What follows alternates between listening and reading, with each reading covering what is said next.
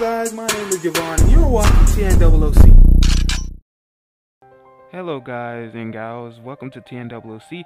I'm Javon and today I was going to have episode 2 of TNOOC Rabbits, but the video came out all blurry, so I decided to do a voiceover thingy. Hopefully we don't have this same mistake next episode. Make sure you like, comment, and subscribe to enter the giveaways, because I have big plans for this channel and I hope you're here to enjoy them. Okay, let's get to the video. On January 1st, 2022, starting small forward Wrecker Wolf was arrested for a DUI. On January 2nd, Carter White, our power forward, was suffering from an MCL sprain and was sidelined for the next 84 days. He was replaced by 28-year-old Jesus Malone, who the Rabbits signed a 3-year contract paying him $13.17 million a year. Fast forward to January 23rd, same year, Brian Booker and our backup point guard decided to trash a hotel room and get mad at me for taking disciplinary actions. The very next day, small forward Lester Chang decided to get physical with one of our coaches.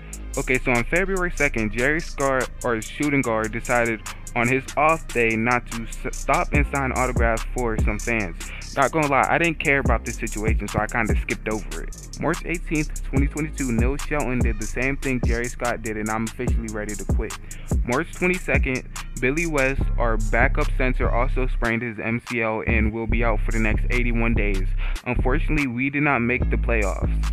We finished 9th in our conference and 3rd in our division. We finished 3rd in 3-point percentage, 17th in points per game, 30 in field goals percentage, which is dead last, and 23rd in free throw percentage. We finished 22nd in assists, 11th in rebounds, and 28th in blocks. We finished the season with 37 wins and 45 losses. On April 1st, my favorite player, Jerry Scott, two-pieced the Rabbits head coach Vincent Knight and then proceeds to knock me unconscious for telling him not to do it again. I swear, there are a total of 6 nonsense situations while simming through the first rounds of the playoffs. They were so stupid I didn't even feel like putting them in the notes. The rest of the playoffs went by quickly, and the world champions was the Nashville Bears with 70 wins and 12 losses. How you do that? Please, I really need to know.